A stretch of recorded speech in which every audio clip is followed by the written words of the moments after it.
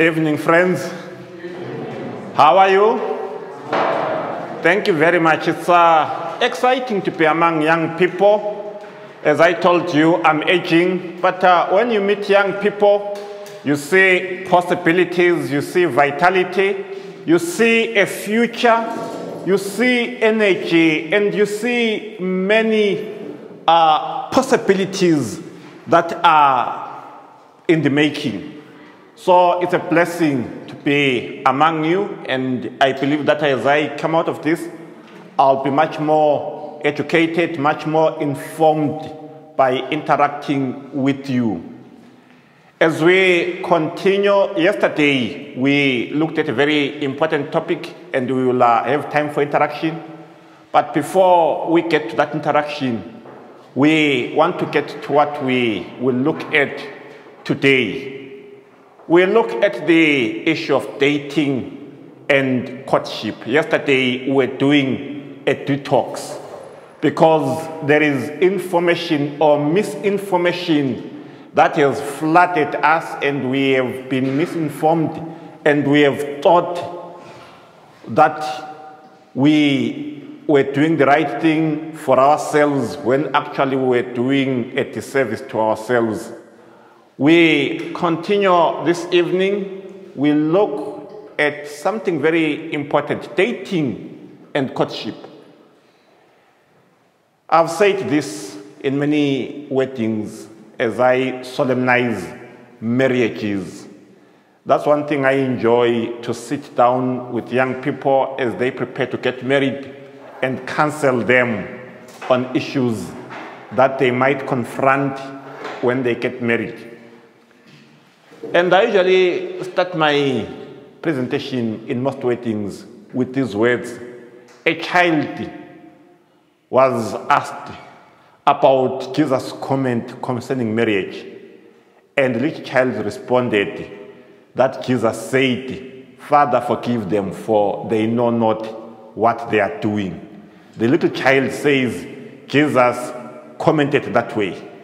But the child might have been wrong, but properly observed the confusion that is prevailing in marriage and thought that this is the comment that Jesus should have submitted on marriage, courtship, and dating. It's good, as I've said, to marry, and naturally we are attracted to the opposite gender. When the time comes, you just feel the time has arrived. But one problem that prevails mostly in dating and courtship is not our culture. Us as Africans, we never used to have much of that dating and courtship. It's something we are learning, both as your parents and as young people, how to live in other people's cultures.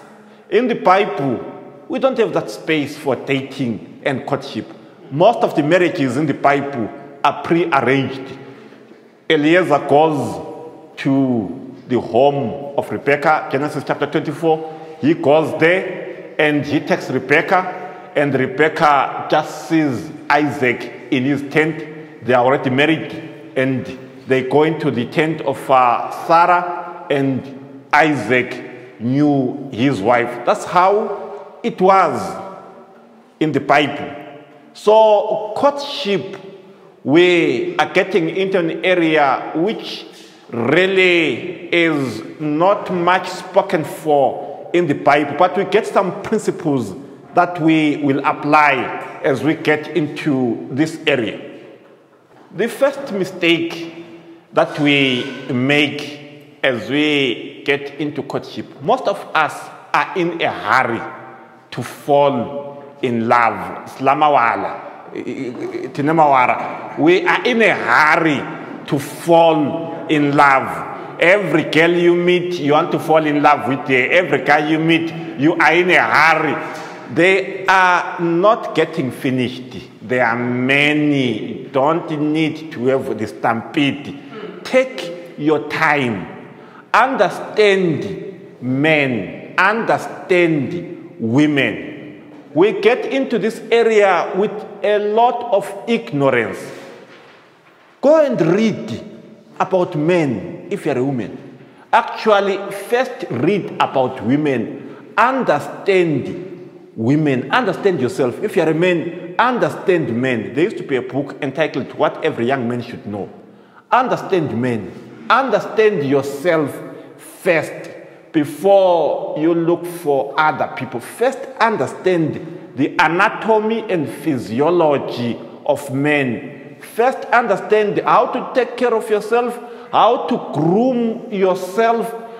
Learn about dressing, habits of dressing, how to match colors as a man. Learn about exercise, how to lift weights. Learn about taking care of yourself. Learn about speaking, how to speak, how to do many things. Learn those things before you look for women. Learn how to take care of your own garden, how to provide for yourself, how to do some things to survive. First learn those things. You're a woman. First learn about women, the anatomy and physiology of women. Learn it first before you look for men. How women think, the intellect of women. First learn about that. Read a lot about yourself. Understand how you think. A book was written some years ago by Dale Carnegie, How to Win Friends and Influence People. But let me not rush to that book. Let me first emphasize this. First, understand yourself. Appreciate yourself. After you have said, I'm fearfully and wonderfully made, then you can try to enter into other people's fears. After you have understood yourself, understood manhood. I said this in church. Let me reiterate it here in this platform. Learn as a man how to bath, how men should bath. Those basics of bathing.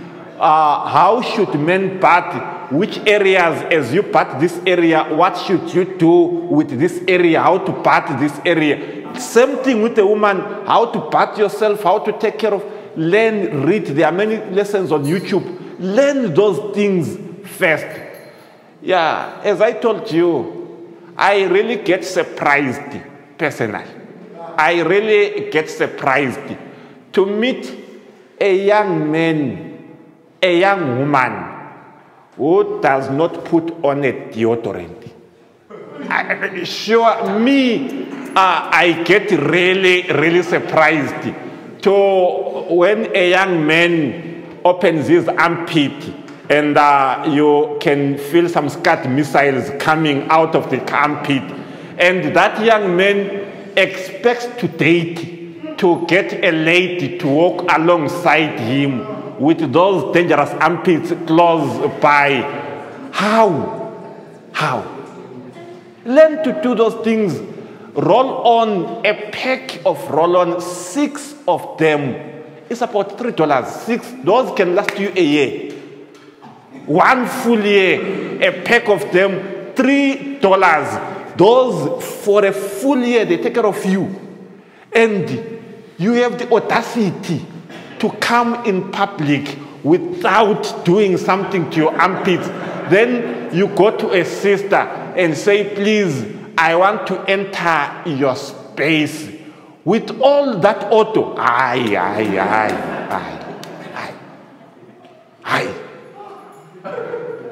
yes. And to meet a sister with, you don't just, those simple things, those are basic and very extremely important.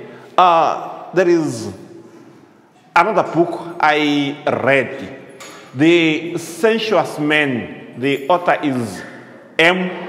You are not yet ready to read that book.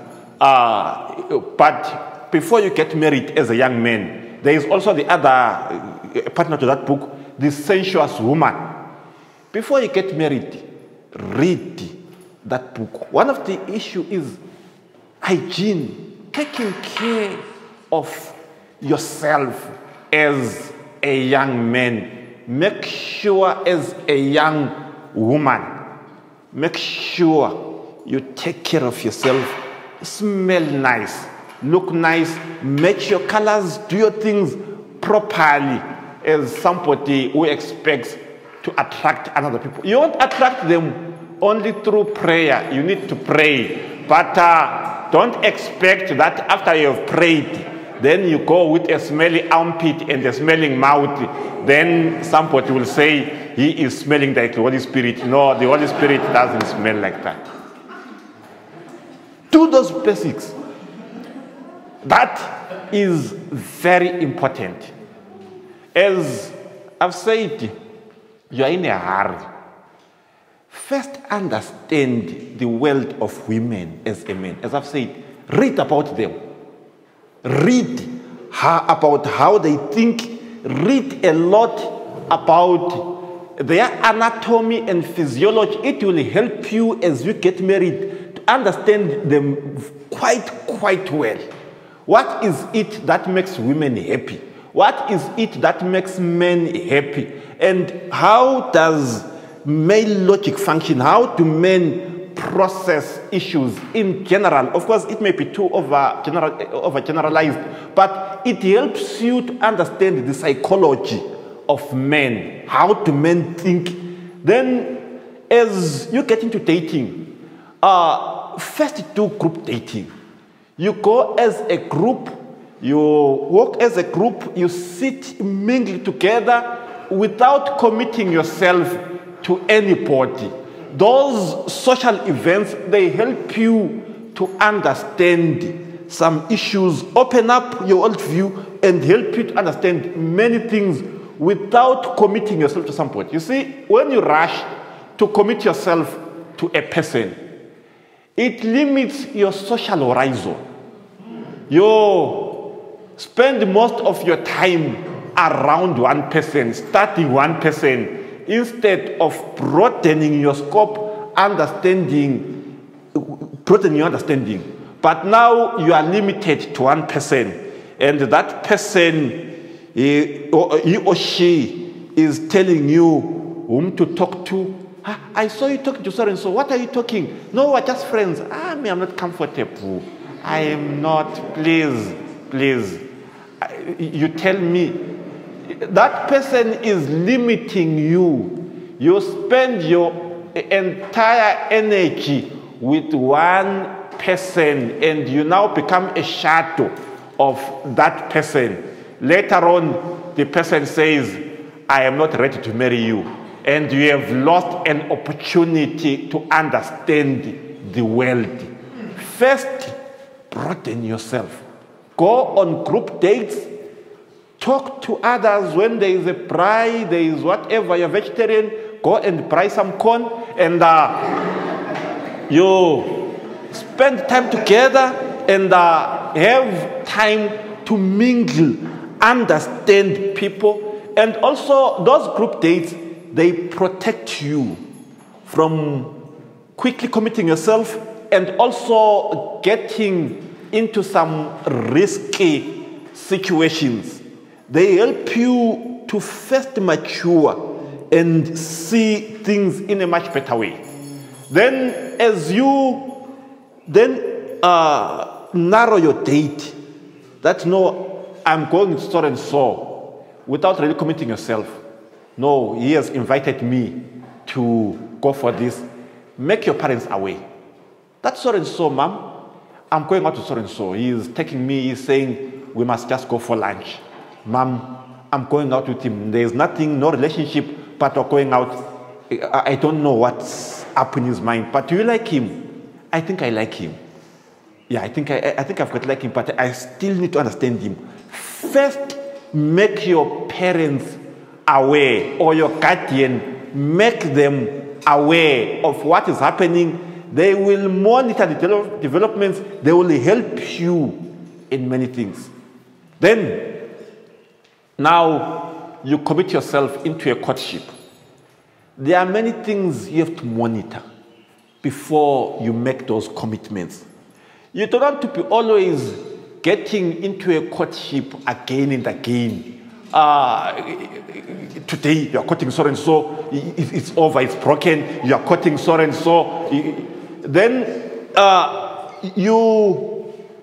nobody ends up taking you seriously. That one, campus yakapura panapo. What lapana wonke laban? Yeah. That one is generous, very, very generous. No, you don't want that take on you. So be very careful before you commit yourself to anything. Give yourself time. There are things you must monitor. Look at the appearance of the person. The physical beauty, is he handsome? Is it and beauty is in the eyes of the beholder? Do you like how that person looks? Are you satisfied about his looks? And as I told you, because we age, I am aging. When my wife first saw me, I didn't look like this. But I am changing. I am changing, and I will continue changing. And as Jesus, if it is coming, I may quickly get whopped. And as adults, we can be able to see that young girl as a grandmother. We have a way of seeing that, oh, this one, when she becomes a grandmother, she might most likely be looking like this. And you are seeing today, there are some people who can help you to see what is coming tomorrow. And will you endure it? Right. I am not listing these in order of their priority. No. Read Luke 2 verse 52. Jesus grew in wisdom, in stature, and in favor with God and men. Look at the intellectual capacity of that person. When you sit and talk, are you able to discuss issues that pertain to life? Or you are always talking about movies, Netflix, Facebook, etc. But when you come to issues that pertain to life, that person does not want to engage those issues. When you get married, you will stop talking about Netflix.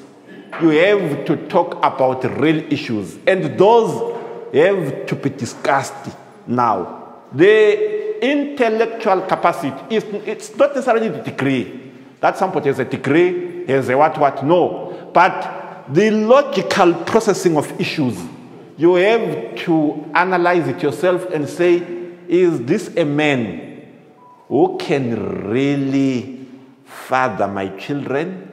Is this a man who can help me to look at issues in life and really process them in a way that will make both of us to grow? Analyze that, assess it yourself. And then also look at the social component of the person. Is somebody whom you enjoy being with? Does he have the emotional capacity? You're an emotional being. Tomorrow, it's Valentine's Day. And you may need something romantic. Yes, he is a pastor, very, very good. But it does not mean that if you are a pastor, when it's Valentine's Day, then you go to ABC, you buy messages to young people, give to your girlfriend and say, this is your Valentine's gift, my sister. Very, very good book. Very, very good book. But women are romantic. That is one reality. Women are romantic. And if you go and buy a very, very, very good book by Ellen White or a Bible and say, this is Valentine's gift, you might find your relationship struggling. Then you will complain and say, that lady is unspiritual. That lady does not know. Human beings, women are romantic, and there are things that are romantic, which to us in the world of men, they are very funny. A flower, a rose. To us, what's the difference? This flower. But they just love them. I don't know. I don't know why. They know it themselves. But that is their world. That is the world of women. And don't rush into the world of women without understanding the psychology of women. You will struggle. You will be dating this one, then it doesn't work out. You date the next one, it doesn't work out, because every time when you send them a gift, you send them a shovel or a hoe. Here is a hoe, my sister. It's a gift given with love by so and so. Understand their world. And these are emotional beings. And be able, and so those are things that you have to analyze. Will this person assist me emotionally? Will this woman assist me emotionally? Men are people of ego who enjoy a lot of affirmation that you are strong, you are a wizard, you are a thinker, man. They love that. And you have this woman you are dating, and she never affirms you. She is very beautiful. Very, very beautiful. She is a prayer warrior, but she never affirms you. You never feel affirmed. She has no emotion towards you. It's you who is always funny. You who is always sending messages, good night. If you don't do it, she never does it. Now you get married. Do you have the energy to be spending on her always? Pursuing her always. Those are the things that you have to assess. Does this person have the emotional energy towards you? If she doesn't, don't quickly rush into a courtship, or no, allow. I think here it seems this woman may not be really interested in me. Then also look at the spiritual side. This woman, this man, is his spiritual inclination. Do we blend? When you say, you go on a date and you say, let's pray, is it something that really excites him? Or it's something that really bores him? Even the content that he has, does he start the quarterly? Does she start the quarterly? Does she return tithe?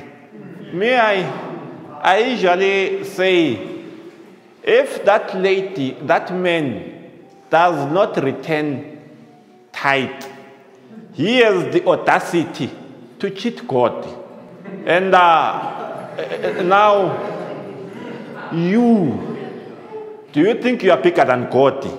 Try it, it will see, it will work out. Just try it. It will work. This spiritual, and also your spiritual or religious traditions, they matter a lot.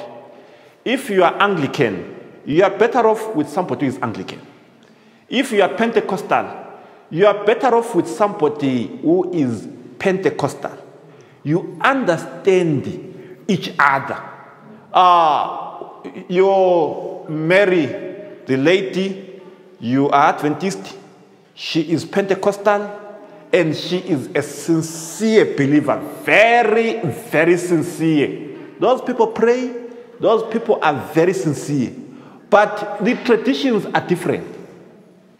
Something is excited here. Amen, Pastor. The relatives begin to see, what is she doing? Yes,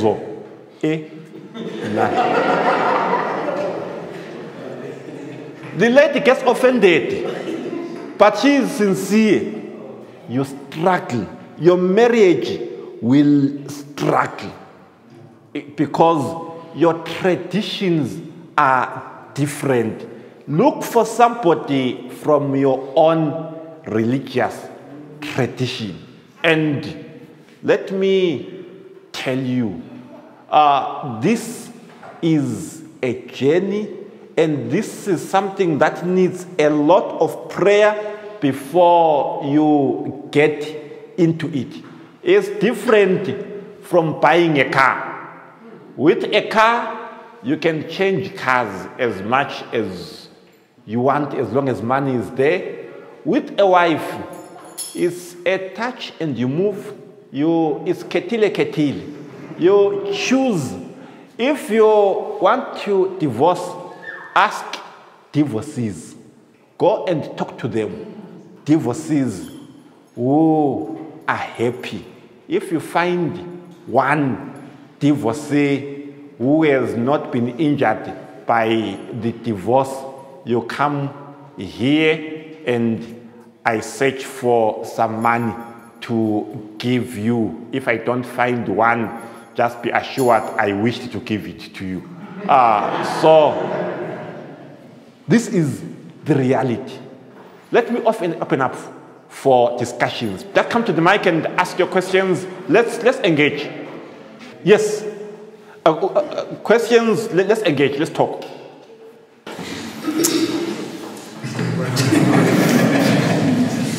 I have two questions.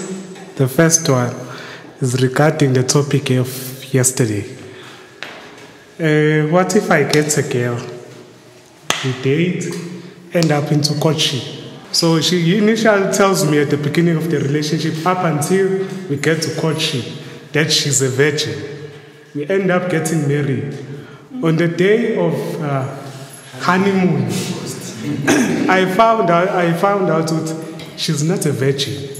When I enter into Jerusalem, I find that the gates have been already opened.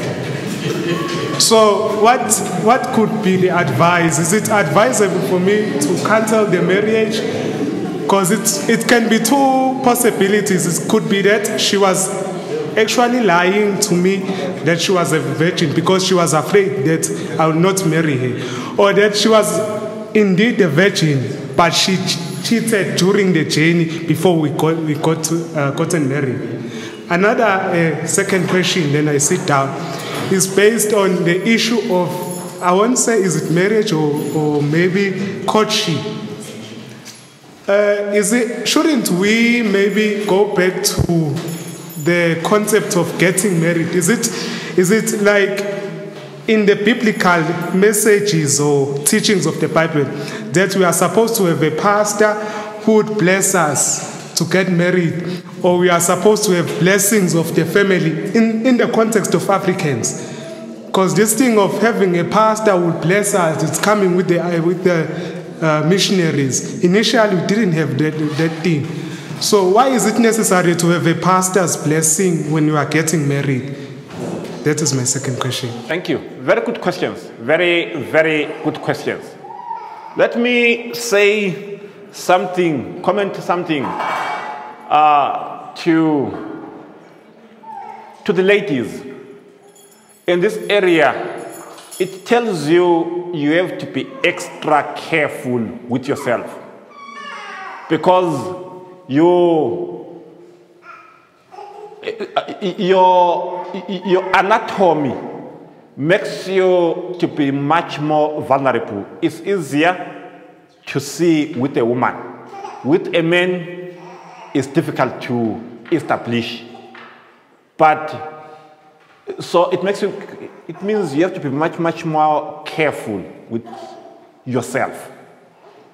Then what I would say is marriage is a matter of trust.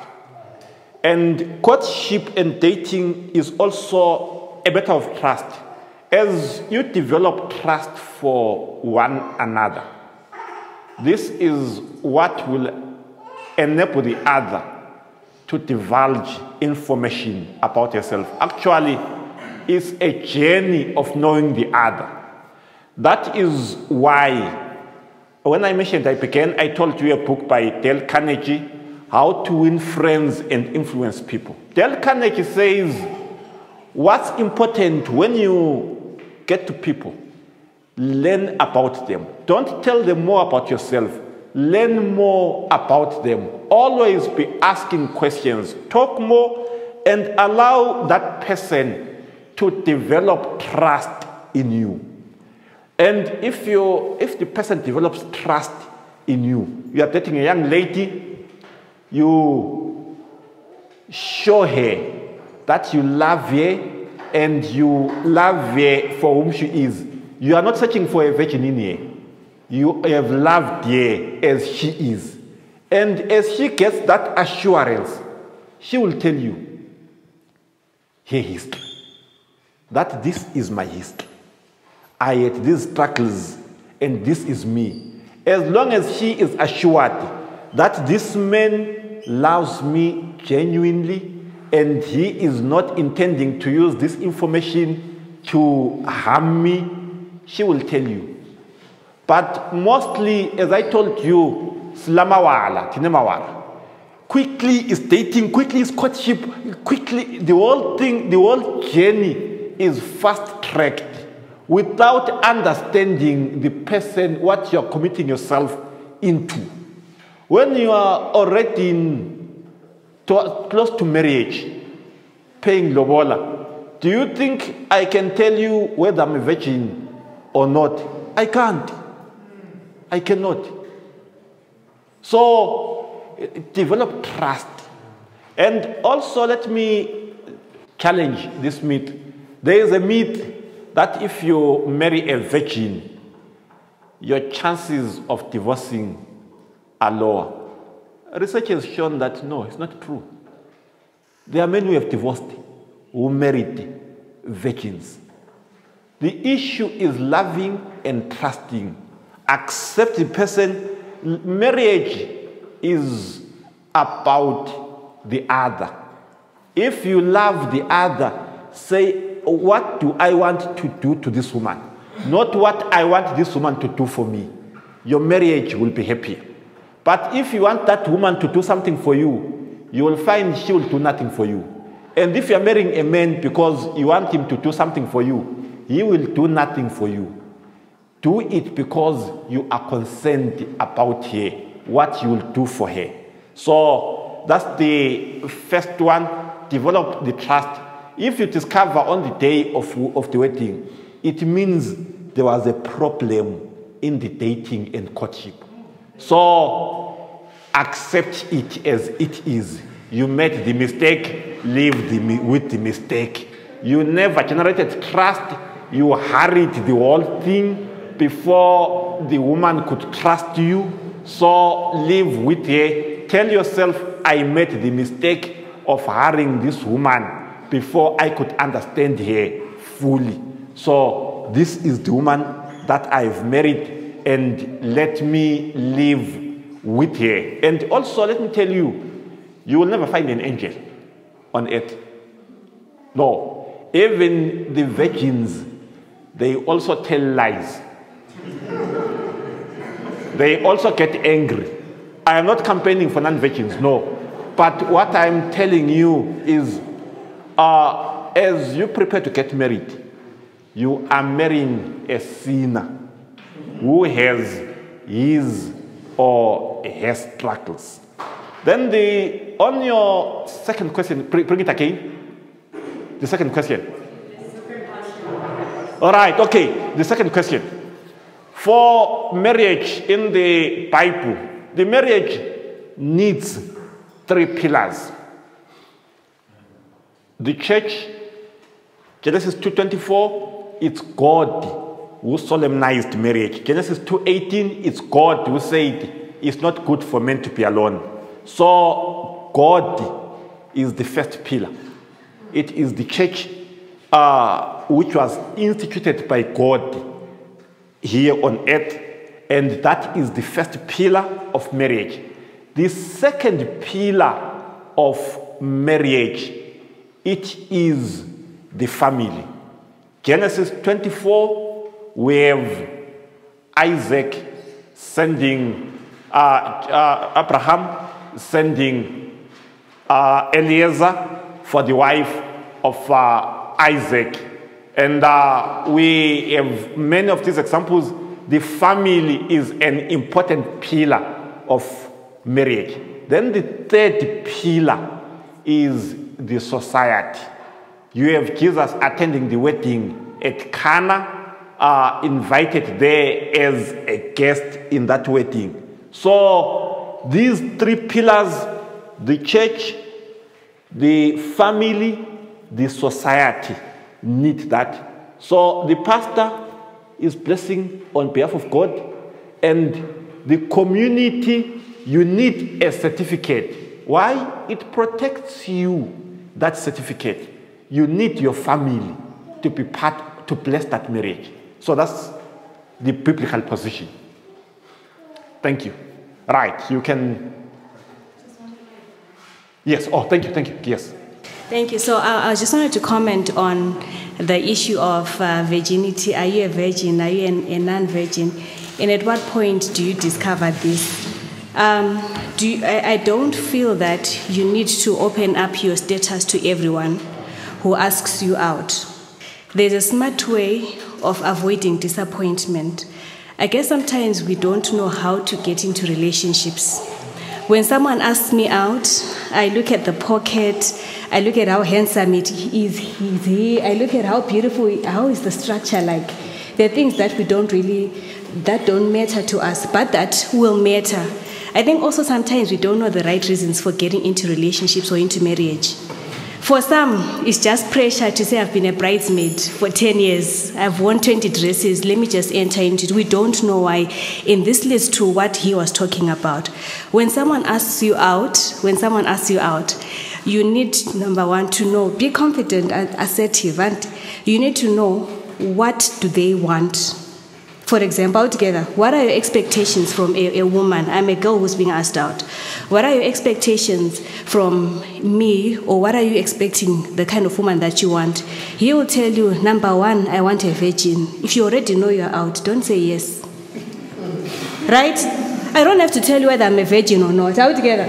But I can just ask you, what are your expectations? He'll tell you, I want a virgin. I want a prayer warrior. You know yourself, altogether. I want someone who's smart. I want someone, okay, you're checking your list. I think I don't qualify here. Later on, you just don't accept the proposal, but you just haven't said where you stand. You've done it for yourself to protect your respect, but you've also respected him not to be disappointed. So I think most of the times we don't know how to get into relationships. We just jump in because I have feelings. I have to have someone who's available.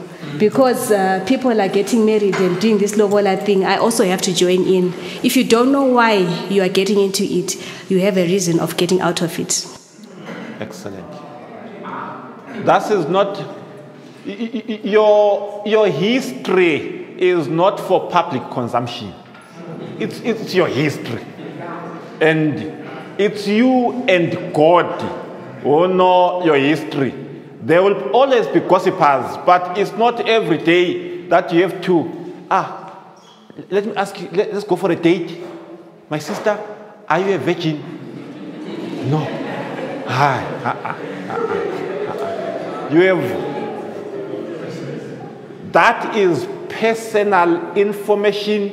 You can only disclose it after you have gained trust for the person, that this person is really having good intentions for me.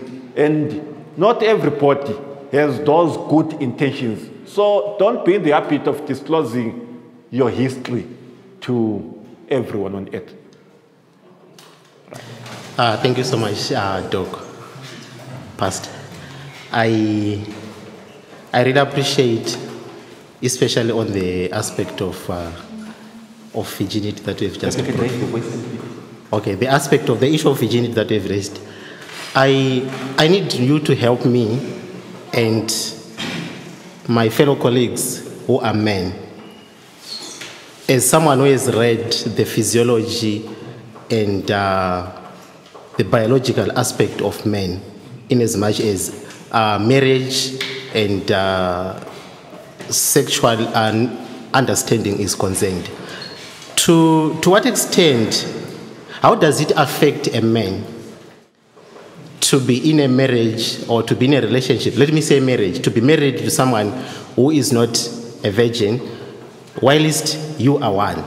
To what extent does that affect you as a man, after understanding the physiology or whatever aspect that you need to consider?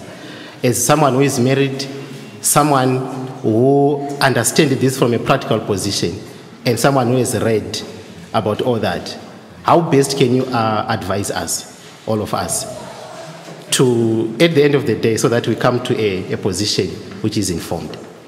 Excellent. It takes us back to yesterday's lesson.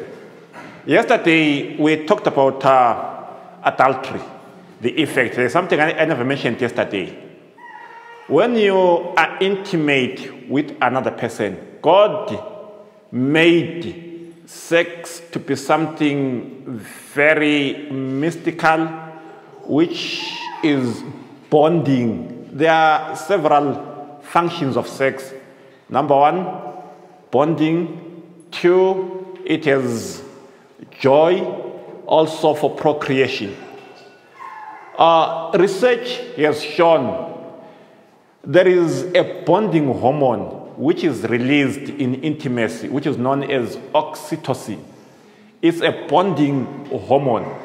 There is a book, it must be there in the library, written by Donald Joy, titled False Bonding.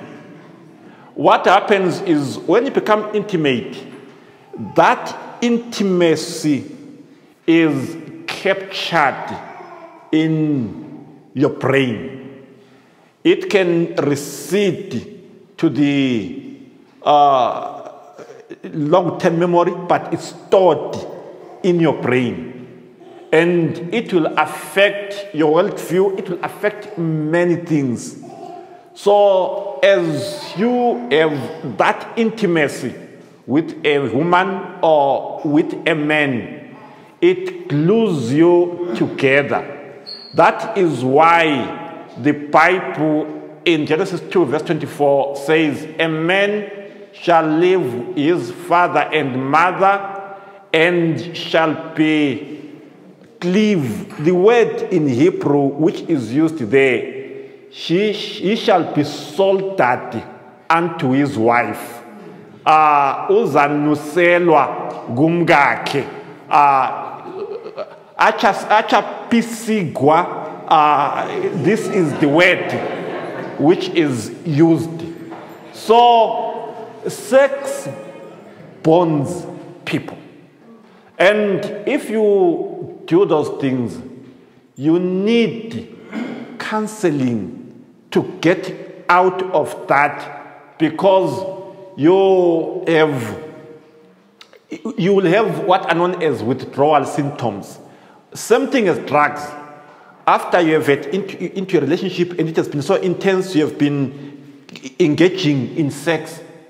When you break up, the pain that you have, even if the guy was beating you, whatever, but the withdrawal symptoms are extremely severe.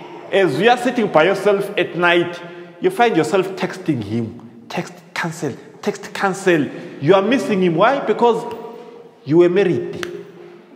That it glued you to that person. Can you conquer it? Yes, you can. But it will need a lot of deliberate efforts to win yourself from that and to remove that from your side and move on with your life. That you will need to do some talk therapy, even by yourself without taking too many people. Do some talk therapy and help yourself to go over that. Now you are a young man, you have married a woman with that history. It's about love and acceptance. You love the person, you accept her as she is, and being open with each other. If she is truthful, she tells you her script, and as a man, you tell your wife your script. That, me, I have a child with another woman. As you see me, I have a child. My parents are not aware of it, but that child is mine. And I denied that woman is married to another man. But that's my child. I am afraid of bringing it up now, but that's my child. And let's pray about it, how we will manage it. Be truthful. When somebody is truthful, it will help you. Then later on, for a couple to divorce, then you discover that this child belonged to this man. This man had actually sired a child before in another man's family, whatever issues. As long as you are truthful, the marriage lasts very well. You love her, you accept her as she is. That's fine, as long as there is truth in the marriage. But if there are lies, those lies surface, they usually affect marriage in the negative. Right. Thank you. Any hand? No more hands, huh? Or it will be the last one. We want to close at 7. Right. I may have a different opinion a little bit. Looking in the Bible on Deuteronomy chapter 22, verse 20, it clearly states out that virginity is important when you are married. You pay your lobola, she lied to you that she was a virgin, and you find out that she wasn't after the marriage. The Bible there clearly says you need to let that one go. And it actually goes to the extreme to say that woman should be stoned to death, is not worth to live. Now, I want to agree with that opinion in the Bible. Why? Yesterday you taught us, and I think I learned that in criminology as well, that behaviors, when they happen, there is that neuropath which is formed. The more that behavior is repeated, the stronger, the thicker the neuropath, the harder it will be for my partner to stop that behavior. Now, assuming that in our modern generation, women and young boys are engaging at premarital sex at the age of 13, and I marry her at 23 or at 25. It means for the past 10 or 12 years, she has been rotating different women, different men. She has experience with 10 to 20 women. How thick is that neuropathy formed to that behavior? And what bravery do I have the guts to assume that I can take this one, make her my wife? When somebody is in the virgin, the Bible makes it clear it's not hidden, it's not worthy to be a wife, especially for a pastor. You cannot tell if that person has committed abortions before. You cannot tell. There are a lot of things that are just shrouded there. So I would say to the other fellow men, let's stick with the Bible. If she's not a virgin, not worthy to be a wife. Right. Right. Thank you very much. Now it's time it's time to close now, but okay. Let me allow Mrs. Maluf, then we will finish this thing tomorrow. So tomorrow, make sure you come. Tomorrow, don't miss out. Right. My question to the pastor, I agree that people should handle themselves, and it's also, it hurts when you discover at that point. But I want to ask a question to our fellow pastors, and pastor, help us. What happened to discernment? There is no way that someone who claims to be a man of God will not have discernment enough to discover after they've married someone that they are not a virgin. There is no way, young people, that if you are walking with God, you'll get to that kind and level of disappointment. It's either you have also been walking in the same path, you've just met your match. Number one. Yes. Right. Right. Tomorrow there will be fireworks. Tomorrow, right? All right. This is just me, because for God's people, I'm not saying this is what is happening to the pastor, but the God that I believe, it's very rare for him to disappoint, except maybe for the story of Goma and where it's an assigned thing for you. But let's check our relationship with God and our walk with God. We won't get to those levels of disappointment. Right. Tomorrow, let advertise, pastor, that tomorrow people should come for your question. Tell them to come tomorrow. Tell them. Yeah. Okay. Tomorrow you should come, but let me just make this. Okay, I just want to make a short statement here. Let us not be convinced with the ladies that virginity doesn't matter because she gave it to somebody else. I deserve it. I'm the one who's paying the lobola. Actually, when you're paying lobola, in Shona there's what is called Mombeechi Manda, which is an appreciation that she was deflowered. Imagine you marry somebody who's not a virgin and has slept with 5-7 boys in the church, and you call yourself a pastor, stand before the congregation preaching, and the young man in the church is busy laughing. I deflowered his wife. What a shame! Right. What I can say, I think from what we. Right. From what we said yesterday, it's very important, and it's very important for us not to indulge before marriage. There is a lot of harm that happens that we underlined yesterday, that we should not indulge before we get married. There is a lot of harm. I told you yesterday about premature ejaculation because of neural pathways. I told you yesterday about frigidity, that when you do it outside of marriage, there is a lot of guilt, and you are afraid. You think you are doing the wrong thing, and you are doing the wrong thing. You are away. Your mind registers that now we are stealing. And when you get married, the mind, because of the neural pathways, it will still be saying, now we are stealing.